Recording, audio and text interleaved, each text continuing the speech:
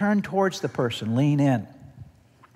Dr. John Gottman is a specialist in marriage and family therapy and done a lot of research when it comes to marriages and families and what makes them work and not work. I do not agree with everything that Dr. Gottman proposes, but he has made a lot of interesting discoveries. And one of the things that he discovered in his studies is that couples in their interactions succeed in marriage when the husband and wife learn to lean into each other and to really make sure that they are toward the person when they're interacting. A very simple thing, but instead of turning away, they turn toward.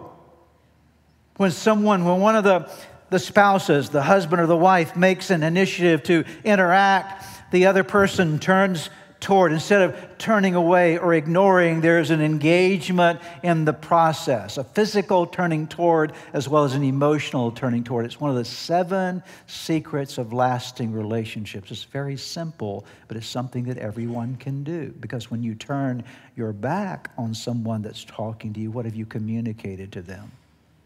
You've communicated, I'm not interested in what you're saying. All these are simple things, but very powerful things. Here's the third one. Give encouragement to the speakers.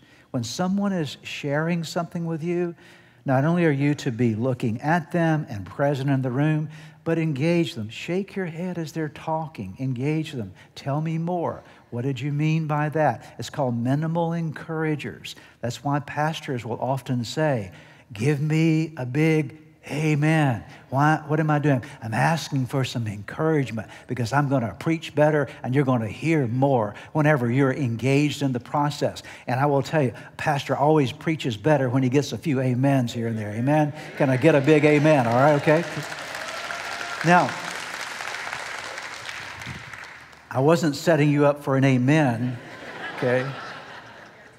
But I was attempting to teach you the value of that when you're engaging with someone. You see the difference? Okay, when you're talking to that person, you're saying, yeah, I get that. Oh yeah, tell me more.